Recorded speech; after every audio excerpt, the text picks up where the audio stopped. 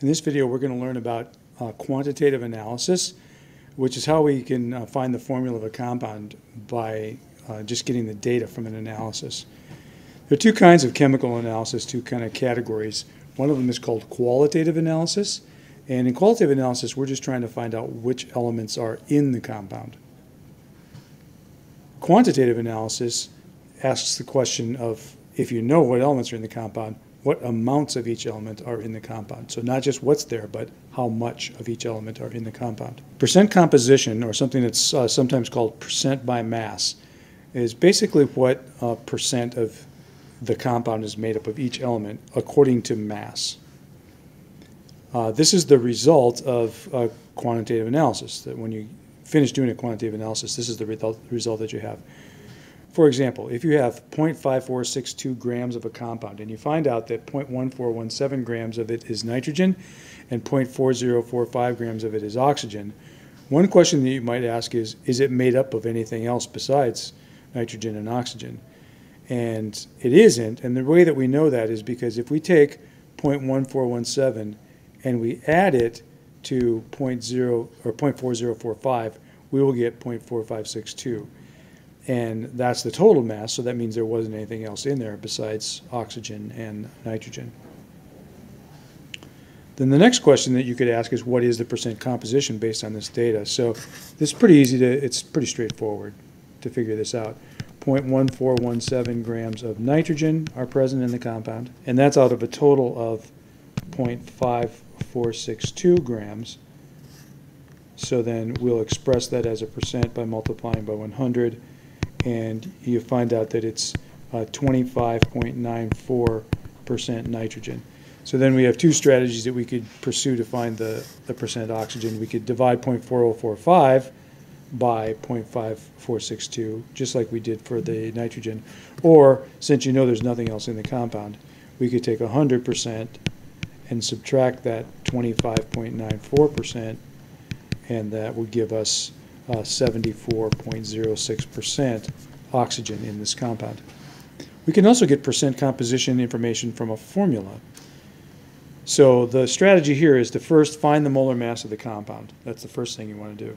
Then, using that, find the mass of the elements that are in 1 mole of a compound. And then you express the element over compound mass ratio that you get as a percent.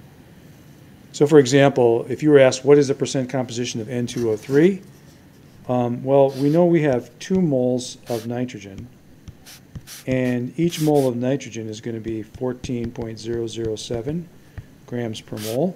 So that means in 1 mole of N2O3, we would have 28.014 grams. And then for oxygen, well, we have 3 moles of oxygen. Oxygen from the periodic table is 15.999 grams per mole. That comes out to 47.997 grams of oxygen. And then if we want to find the percent composition, well, we can take our 28.014 grams and divide by the molar mass. And since only these 2 compounds exist in this compound, the molar mass is just going to be 28.014 plus 47.997. And when we work this all out, and of course we're going to multiply by 100 to express it as a percent, this comes out to 58.367% nitrogen. So then that means if we take 100% and subtract that, we get 41.634%. That's oxygen. The empirical formula is almost the opposite. What we're doing here is we're finding the smallest whole number ratio of moles of elements in a compound. So it is a chemical formula, and it's based on a quantitative analysis, which of course can give us either whole raw numbers or it can give us a percent composition. Either way you can do it. So here's the process. First, you take the mass of each element and you turn it into moles by dividing by molar mass. Then, once you find the moles of each element, take the moles of any of the elements and divide it by the smallest moles. So essentially, what you're doing is the element that has the fewest moles, you're saying that the subscript on that is going to be 1. We're going to base everything off of how many times more than 1 should the other elements be. And then, if you have to, scale the ratios up so that you get whole numbers, because it doesn't always come out to whole numbers. It might come out to a fraction. And then use those whole numbers as subscripts in a formula. Best way to know how to do this is by an example. So here's an example. There's a compound made of 0.7117 grams of nitrogen, and then the rest is oxygen, and the total mass is given here. So we have to find the empirical formula. Okay, the first thing to do is to find out how much oxygen is here. So we'll take 1.5246 grams. That's the total mass of the compound, and we'll take 0.7117 grams, which is the nitrogen, and that will tell us how much oxygen is there, and it's 0.8129 grams of oxygen. And then this is our nitrogen. Okay, so now we're going to change each of these to moles. So we'll take 0.7117 grams of nitrogen and use the molar mass, which is 14.007 grams per mole, to find how many moles of nitrogen that is. And it's 0.05081 moles of nitrogen. Then we'll do the same thing for oxygen. Up here we got 15.999 grams in every mole of oxygen. And when you do this math, you get also 0.05081 moles of oxygen. So since we have the same number of moles of each, that means we have an easy formula. It's just N1O1, NO. Here's another example. We have a compound that's made of 3 elements. And here we don't have raw grams. We have percent composition. This is super easy to deal with. What you do is you just assume that you have 100 grams, because the ratio should be the same. The formula should be the same no matter how big the sample is. And it's just easy to say we have 100 grams, which means we have 32.37 grams of sodium, 22.57 grams of sulfur, and 45.06 grams of oxygen. So now we're going to turn these into moles. So for sodium, the molar mass is 22.99 grams per mole. When we do that calculation, we get 1.408 moles of sodium. And then sulfur is 32.064 grams in a mole.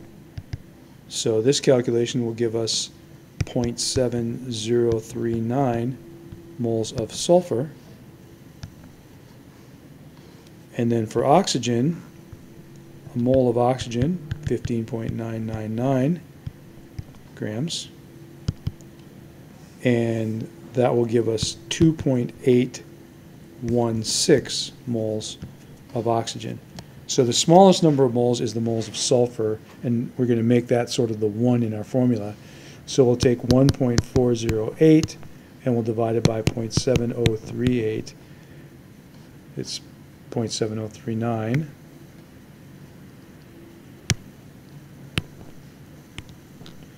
And that's going to come out approximately to 2. And these often do come out to whole numbers. Not always, but sometimes they do. If it's within a few hundredths of a whole number, just round it to that whole number. If it's not, then you want to look for some simple fraction to round it to. Okay, so what that means is for every 1 sulfur, there are going to be 2 moles of sodium.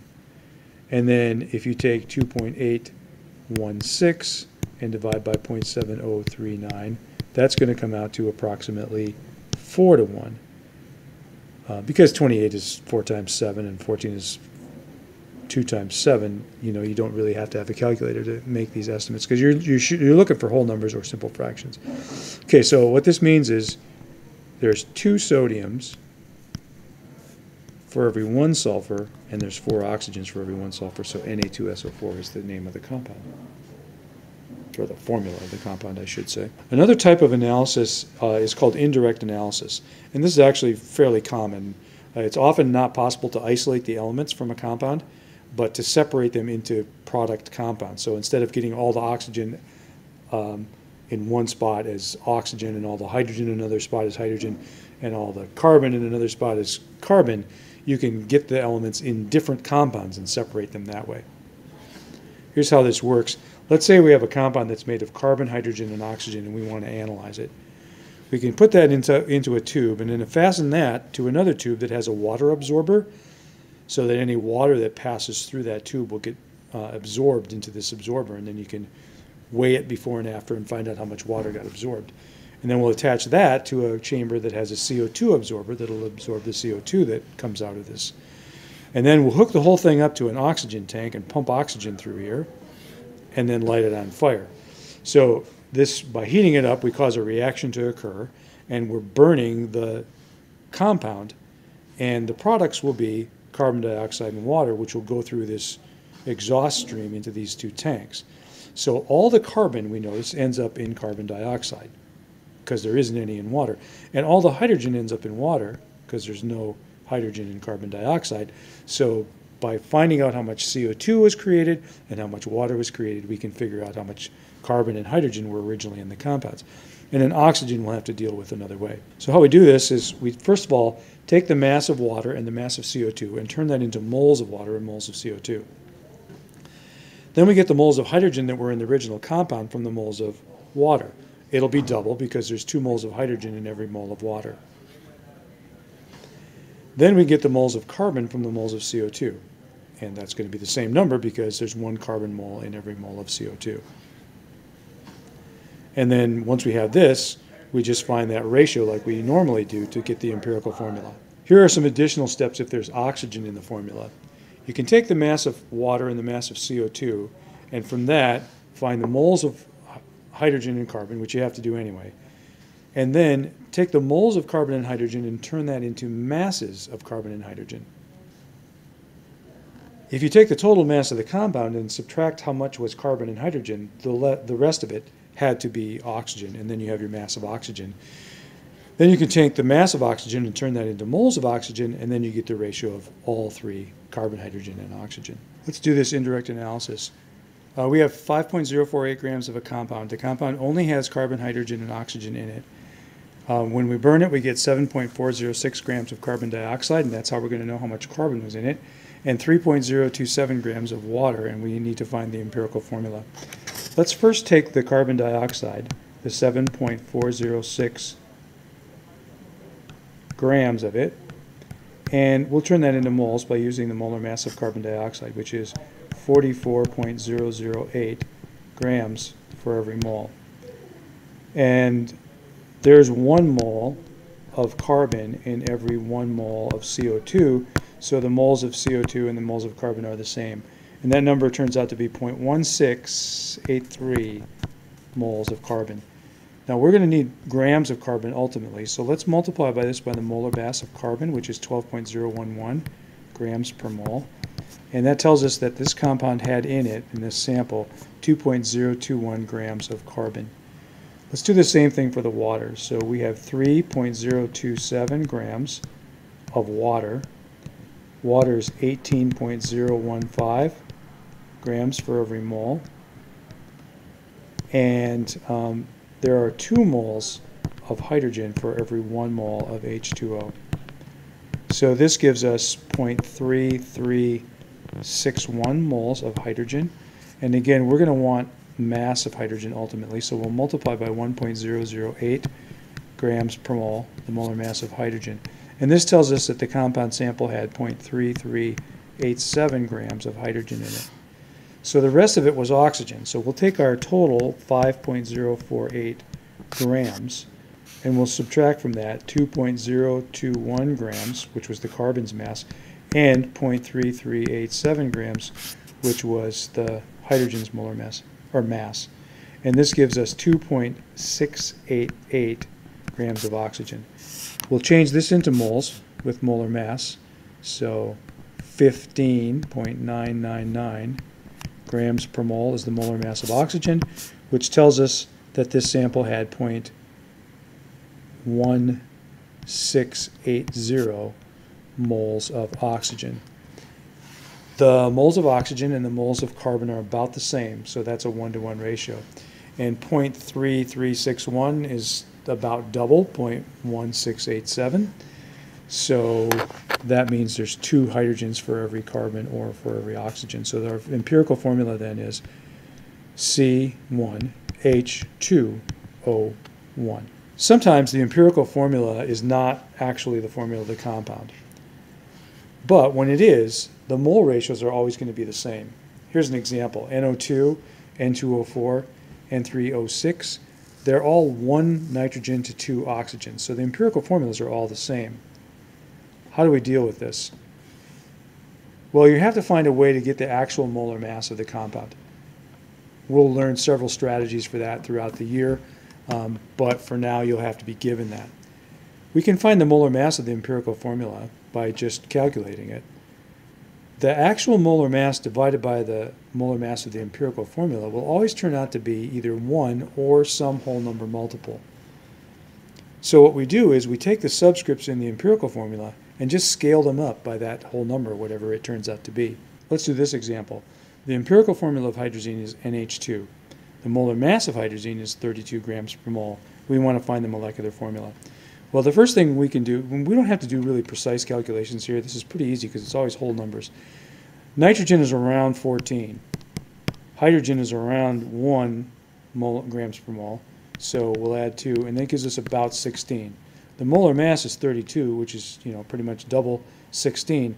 So that means we're going to double the subscripts. So N1H2 becomes N2H4, and that's the molecular formula of hydrazine.